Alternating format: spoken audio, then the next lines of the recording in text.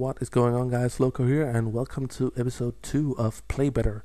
Today I have a gameplay from the PS3 by a guy named izLoCoZz, and before we get started I would like to apologize for the video being a little jumpy when I recorded it, and when I watched it on the PS3 this was how it looked, so not really know so much I can do about that, but hopefully you will survive.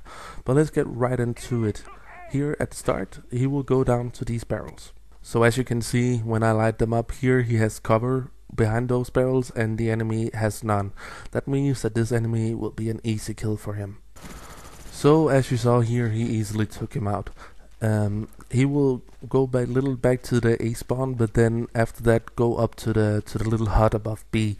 And while he's doing that, I will just give a little reminder here that you guys on the PS3, you can also send me videos, tell me about videos I can dissect, because I got quite a few from the Xbox, but only this one from the PS3, and since the first one was on Xbox, I decided that the next one should be on PS3. So yeah, as you see him here sitting in the B hut, which is a very good position in domination, and taking out this first guy, I will stop the video here in a second because he's in a good position now, and where he will go out here on the bridge is a very bad position. Being on this bridge gives you very little cover, and if you choose to lie down prone, very few escape routes if you take fire. As you see him here lying prone, the enemy who will start shooting at him will have a very easy target to kill, and therefore I would not recommend going out on this bridge. Stay inside the B hut or just on the ledge to the right of him right now. That will give you an advantage point of everybody who tries to go to B. But yeah, let's move on to the gameplay again. So as you can see, he will start taking fire and die because he couldn't escape and couldn't get his shot on. The next thing I would like to talk about here is paying attention to your radar. I will have an episode coming up here in a second where he will put down this claymore and get a flash, and then he has a teammate behind him. I will show him here. You can see when I just move on a frame forward that the teammate disappears, and that means that the enemy is there and he might be able to get around his claymore. So as you can see here, he's not paying attention to what is going on behind him, and the enemy will kill him. But moving on, I would like to talk about his setup here. Use Scavenger Pro, Sleight of Hand Pro, and Hacker Pro. Since he's throwing a lot of stuns and grenades, I think Scavenger Pro is a good perk for him because he can resupply every time he finds a scavenger pack. Sleight of Hand is, in my opinion, the best perk in the game, so no comments on that one. However, Hacker Pro I don't think is the best perk for you in this particular game, because you play a defensive kind of role trying to hold down the flags, and since the enemy is throwing flashes and stuns at you, I think Tactical Mask Pro would be a better choice, because you will have an advantage when they try and flash you and you can still see and shoot the people. So I would recommend trying to go for that in the future, so you could put on that perk when you have a defensive role on your team. The next little scene here, I will use the theater mode to kind of show what he should have done instead of what he did. So let's get right into it.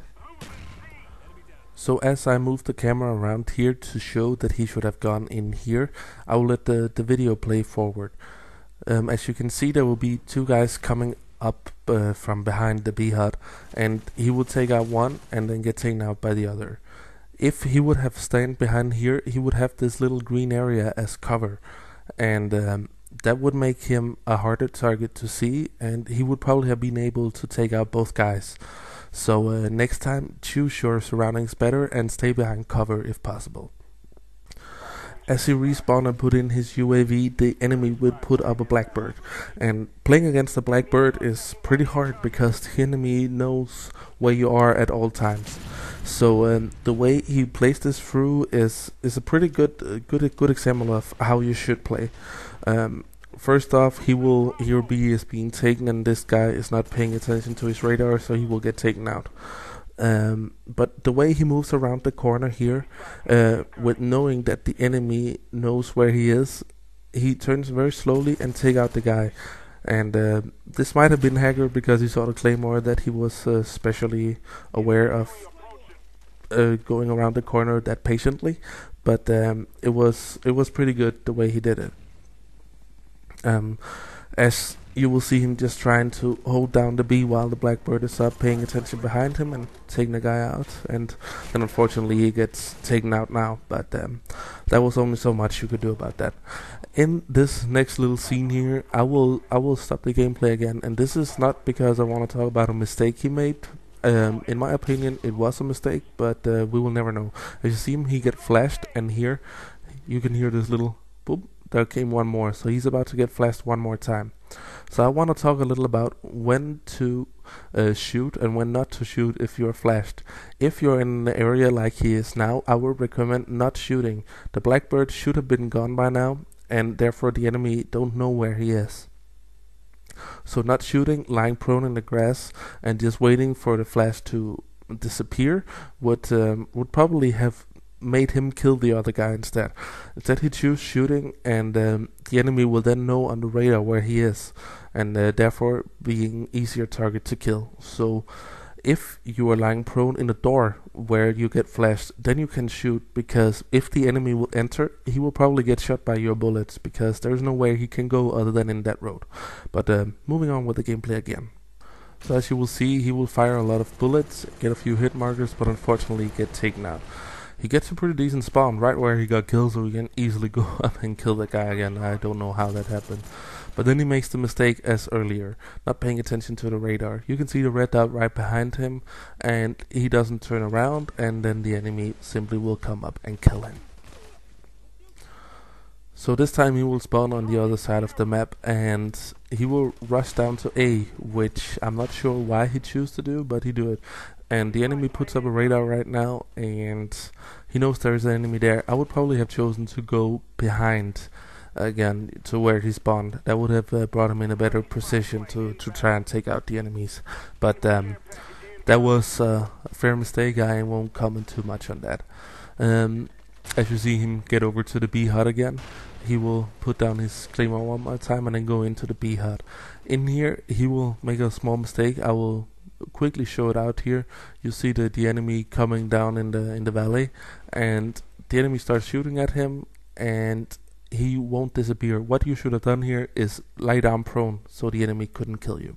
This game is all about picking your gunfights, and since you didn't have a chance of winning this gunfight, you had to remember that sometimes retreat is the best solution.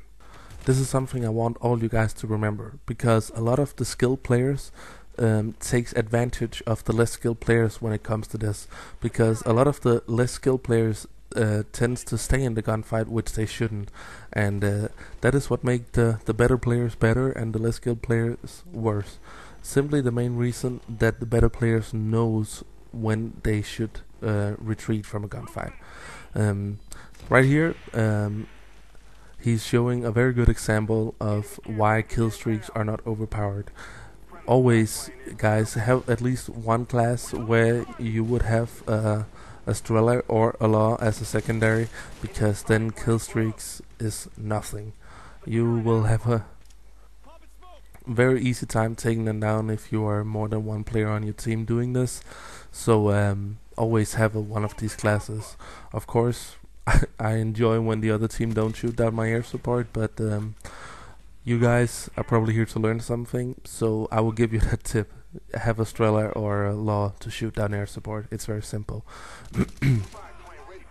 This is the same mistake as he did in the hut earlier. Of course, this guy was oblivious, but he sees those two guys down in the valley to the left, or the first one, and then he changed to the second one, and the second one starts shooting at him, and he stays in the gunfight. Here again, just lay down prone, retreat a little, and the enemy wouldn't have killed you, and perhaps would have gone on through. If you would have regenerated your health, you could perhaps have gone up and try killing him. But yeah, remember, pick your gunfights carefully. As he will respawn, he would choose to go up to the rock once again and put down a claymore once again. And that leads me to something I would like to discuss on this particular map, and that is claymores versus motion sensors. in my best belief, a lot of people expect a claymore to be there when they climb up to the rock, or if they go around the back to the bee hut where you planted a claymore earlier. Therefore, I would highly recommend using motion sensors on jungle. Not many people are running Hacker, of course you are, and Hacker Pro that is, because Hacker Normal doesn't make you invincible to motion sensors, but Hacker Pro does. So using that instead, it not only does it allow you to get more than one kill, you will also be able to see the enemy coming and therefore be able to waiting for them. And since a lot of people is expecting the claymore to be there, they will probably try to go around or throw grenades at you. So yeah, in my opinion, pick motion sensors instead. So in the last part of this game, he will be sitting here up on the rock and holding down B, and if he hear people coming to C, he will go down there and take those people out. And that leads me to my usual thing, that I really hope you guys will give this video a thumb up if you liked it, because if I get more thumbs up, the chance of me getting more views is higher. And I hope you guys would like me to get more views, because you are watching this for a reason, and episode 1 got a lot of likes and views and a good response. So hopefully you guys enjoy this and not just give me a thumbs up because I tell you to. So yeah, give me some thumbs up if you liked it, and of course comment on the video if you think something should be improved or changed in any way. That will make me a happy man.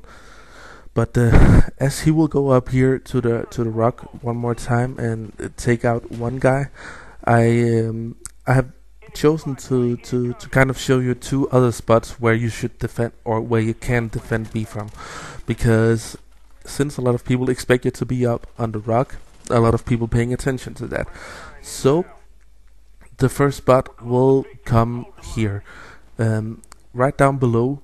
You see there is a rock.